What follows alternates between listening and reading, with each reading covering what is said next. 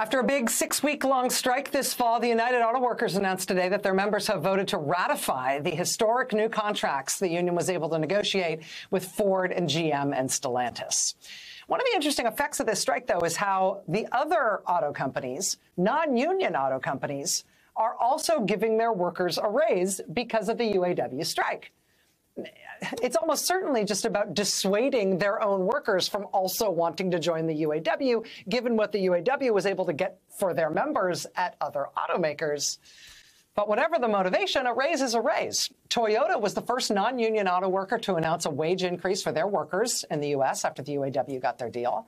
But now all these non-union automakers are saying the same thing. Honda, Hyundai, Nissan, Subaru now all say they're going to raise wages for their workers, too. Again, they're trying to keep their workers from joining the union by showing them that they can get a wage raise without being in the union. Last week, UAW President Shawn Fain told a Senate committee they call this the UAW bump. He says in this case, the initials stand for UAW, you are welcome. In the past few months, labor unions across a whole bunch of different industries have been showing the power of organizing in the workplace.